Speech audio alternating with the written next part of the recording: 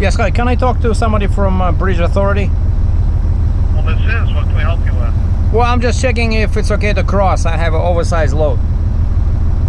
Well, if it's over 11 foot, we don't do them till 4 o'clock. No, yeah, I know. They just told us to check back at 3:30, see if everything is fine.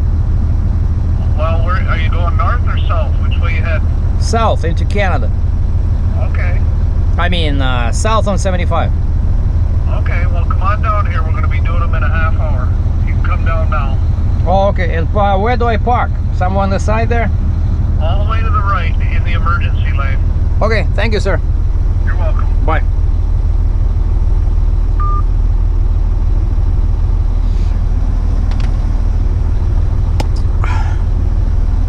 Alright, looks like finally we can go. Sometimes my Google Maps just shuts down, you know, like this, all of a sudden. And then it restarts. And the guy says, you see the guy said, yeah, you can come down now.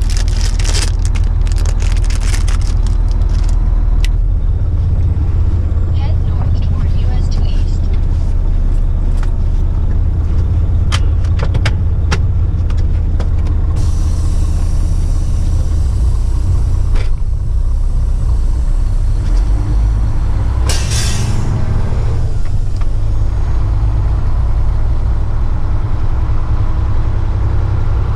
Turn right onto US 2 East.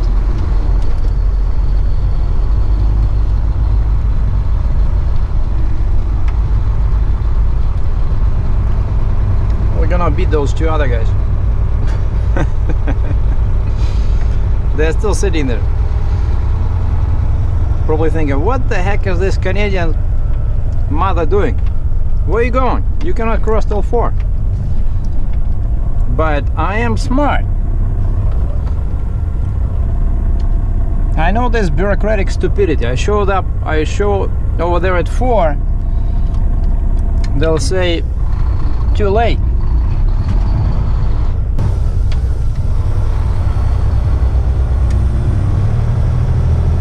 In 300 meters, use the right lane to take the I-75 south route to Mackinac Bridge.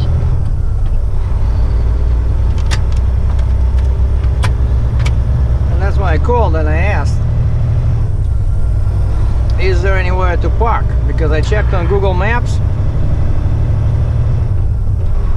and I didn't see anything. And I see actually on Google Maps Use the right lane to take the I-75 south route. it showed a cop sitting in the middle right before the toll booth, you know.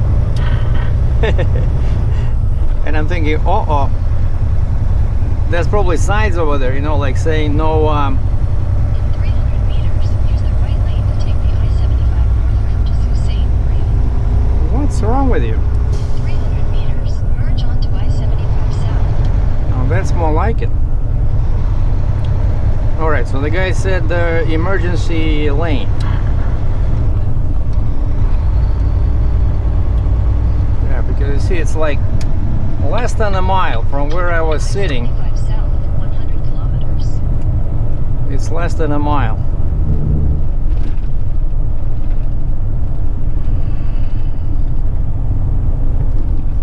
Alright, where's the emergency lane? Somewhere here?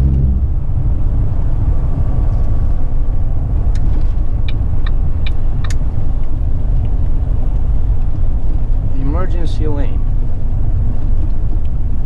Mackinac Bridge in for two trucks use right lane. Oh, emergency lane only. Oh, perfect. Emergency lane only.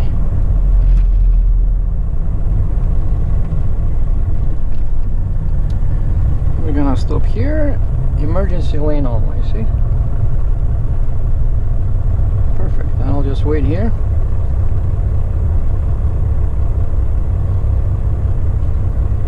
And I'm the first guy.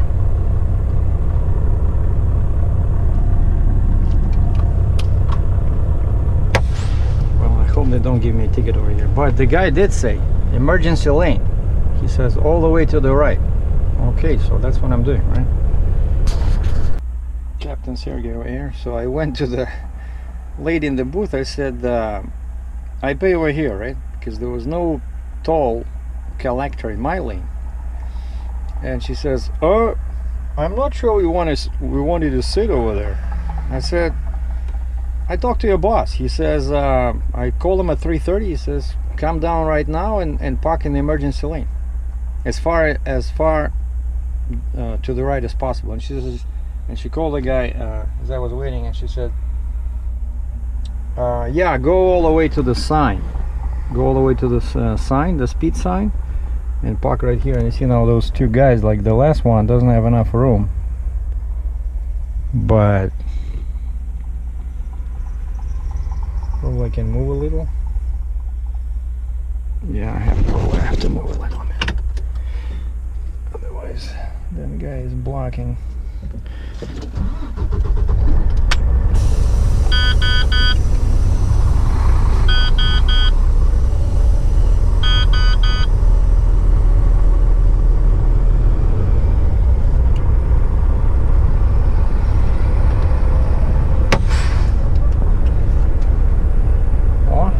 It's cool. You see now that guy, his ass, so to speak, the green truck, his ass cleared the intersection.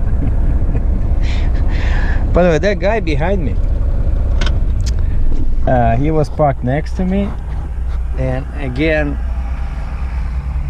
I sometimes wonder, you know, what people are thinking, but I don't like criticizing other people. Let's just say that if I was hauling a huge excavator like that, I would probably have, you know, I don't know, maybe 6 more chains, you know, maybe 4. Another guy showed up, a guy with a B train.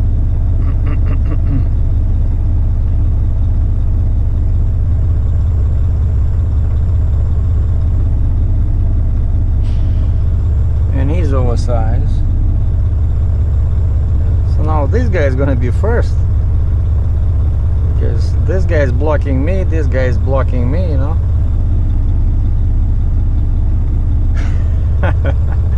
So sometimes when you are the last to the party, you win, you know. Minutes after 4, and finally I see some bridge authority guys showing up.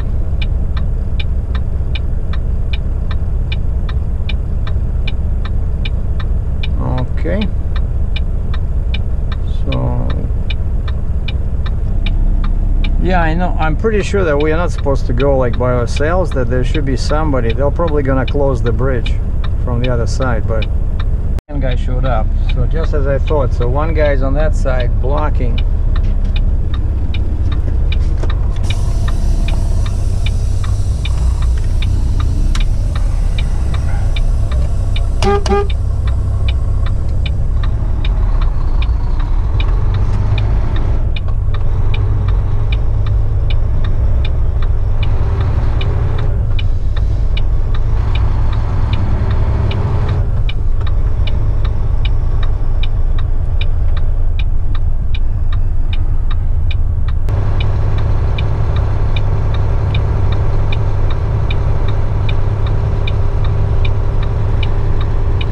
This is gonna be a very fun movie for all people who like trucking.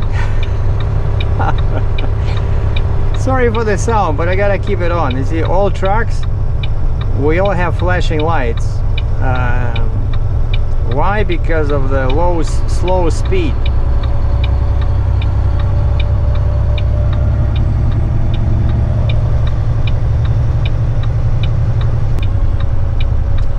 Turn my mirror down, my right mirror. I got the electric controls over here, right?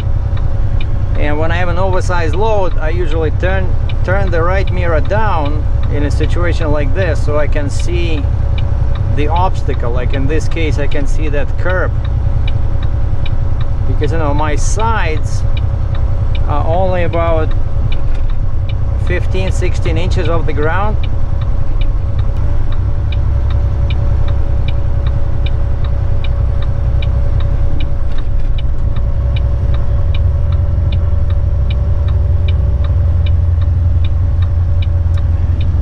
The reasons why they probably limit oversized loads as this. Only one lane is open.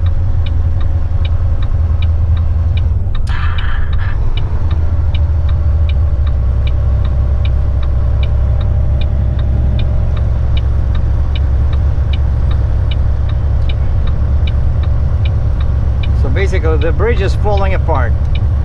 They're trying to fix it.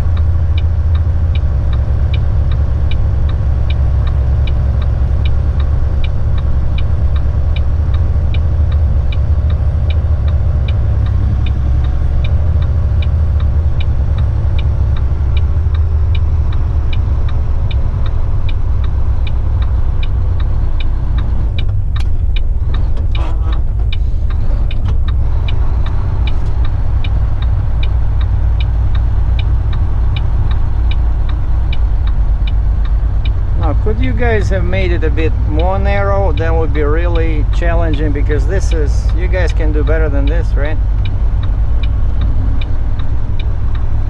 Like, for example, this pickup truck, you could have parked a little bit to the left to make it more interesting.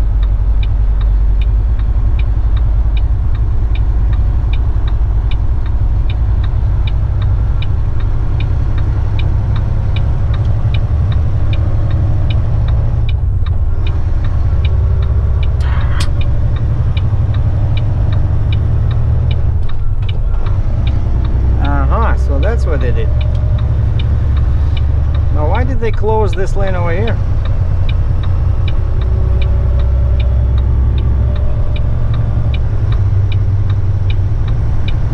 I'm not sure. Like, I cannot get to that side because there's a divider that raised the middle.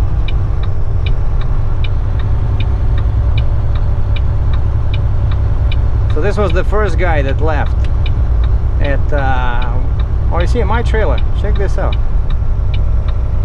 Blackhawk. Blackhawk. Who is that? Blackhawk. That's that other cheap one. What's the name? I forgot. No, wait. Blackhawk. That's Rogers, I think. Yeah, that's Rogers. Oh, guys. You would not believe how much time I spent on my computer just researching all these brands, you know, before I bought the Kaufman. I was just so intense, so focused on this. I mean, somebody asked me about this. Did I always wanted to do this? Yes. Like from day one. Well, actually, I did not know even about this, right? When I started trucking, I thought maybe one day I'll do this, but when I went to Landstar, and that kind of like opened my eyes, because, you know, the load board has rates on it, right? And that's how I started, kind of like, I became interested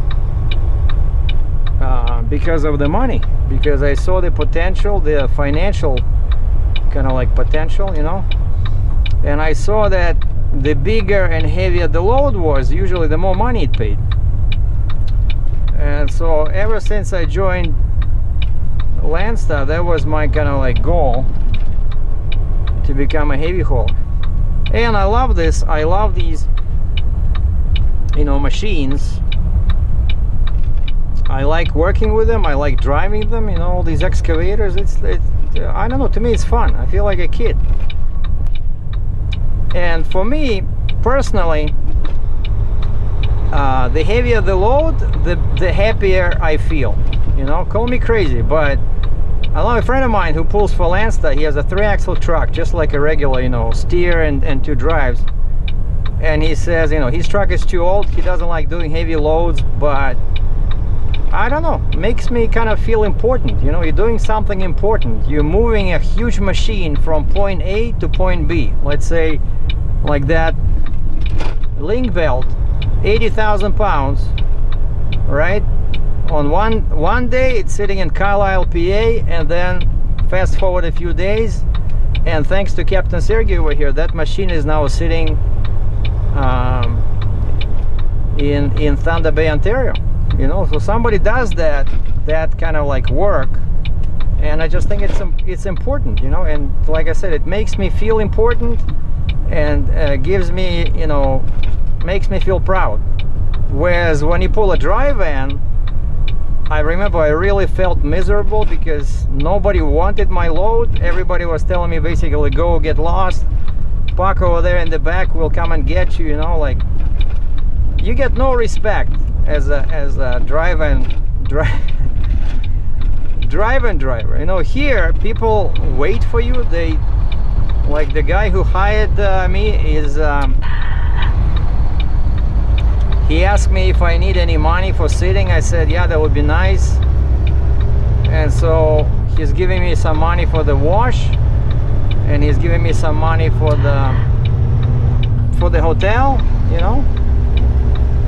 So you will never get that with the drive-in load. And that's all I gotta say about that. And that's it. We are rolling. What a stupid bridge, you know?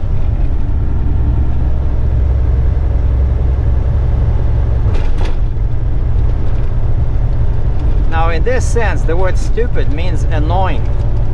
It's a legitimate use of an English word. It means irritating, annoying, making one feel bad. All right, so time now is 4:22.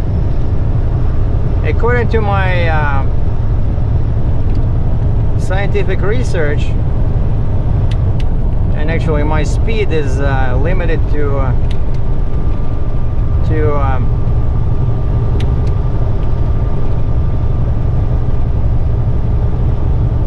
yeah, something like this. 92 kilometers per hour, 57 miles per hour. That should keep me safe from cops. So yeah, according to my highly scientific research on Google, the sunset time in Gaylord, Michigan is at 5:15. 5:15. So now it's 4:23. So 1 hour till sunset. And I have to shut down 30 minutes after that. And so I found a Walmart in Gaylord, and I called them, like I'm a nice guy most of the time, I try to be. So I called them, I said, is it okay for a semi-truck to park somewhere in the back? Are you okay with that, or will you try to tow me away with my little excavator over here? And the girl on the phone said, no, that's fine, just park in the back somewhere. I said, cool, thank you, ma'am. But that one is so it's 90 kilometers, 56 miles, and because I'm driving slow, so pretty much for me it'll be 1 hour. And actually you see the ETA estimated time of arrival is 5:12 p.m. so pretty much the sunset.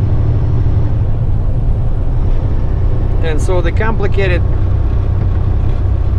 problem I'm trying to solve is whether I should stop there or whether I should go a little bit further. And on my hand over here you see two magic numbers, 270 and 251. Those are truck stops I found on Tracker Path. And now let's see, so 270 is closer to me, that's the mile marker. 251 is further south. So now let's just see which mile marker is this, and then I will know how much time I have. So this is 336, mile marker 336. Okay, so 270 is 66 miles. So I will need 1 hour, what, 10-15 minutes, right? Still good. If I go to 251, that's 86 miles. 86 miles. So 1 hour will be 56. I will still basically, that will be like 90 minutes for me. So 5:25. Yeah, so I'll be there somewhere around 6, which is already after dark. That will will be 45 minutes after dark. You see, it's, I know normally they will not, you know, cause you trouble for this, but if I'm already passing, you know, the cop might say, like, why didn't you stop at mile marker 270? Why are you keeping going to 251, you know? And it's not that important anyway. You see, Gaylord 55. It's not that important anyway. The guy, the buyer, contacted me this morning. He says somebody there will meet me, and from Gaylord it's only about 3 hours drive, so I might as well shut down at Walmart over there. But I just wanted to show you guys what sometimes you have to deal with as a heavy haul trucker, right? You see how many regulation it is. You cannot go on the bridge unless you have an escort, and you get conflicting messages. Oh, park over there. No, don't park over there. Park over all the way to the right, you know.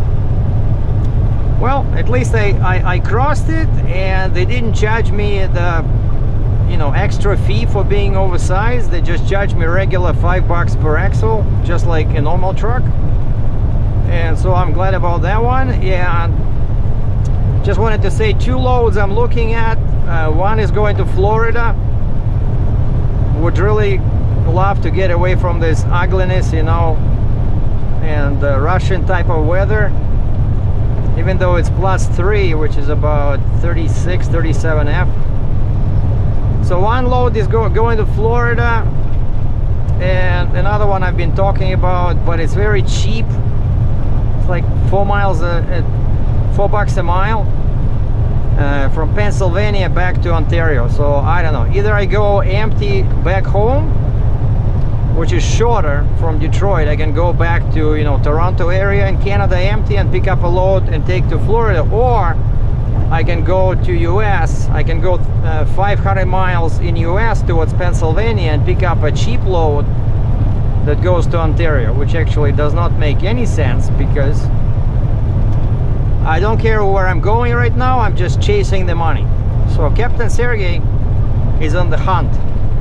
I need to make as much money as possible till the end of the year, so I can shut down and fly somewhere for a couple of weeks into a warm climate.